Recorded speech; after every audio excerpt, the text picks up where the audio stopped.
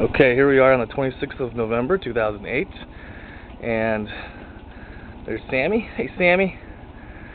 And here's our greywater system, and this is the first time we've gotten any precipitation since I installed this thing. As you can see, we have some water trickling down into my downspout that I made, and you can see here's the configuration. The water comes from up there, from the flat roof, comes down this pipe, 3-inch ABS pipe, which I painted with plastic spray paint, and then the water comes all the way down here, this downspout, which I put a plug on, so I can plug that.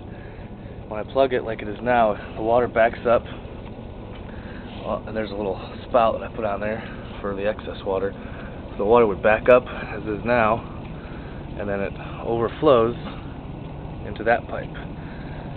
The concept is all the heavy stuff, all the debris and asphalt, little stones from the roof stay down there, and all the good clean water floats up and overflows into there and goes through my double filtration system here.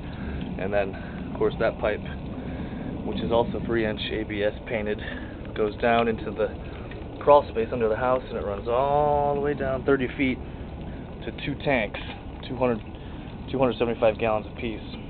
And this right there is a little valve I had just to capture the extra water that sits in the pipe after the rain from there down.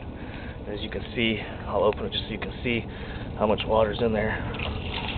Yeah, there you go. So there's a lot of water in there. And that just stopped my water here from flowing, so it has to fill back up.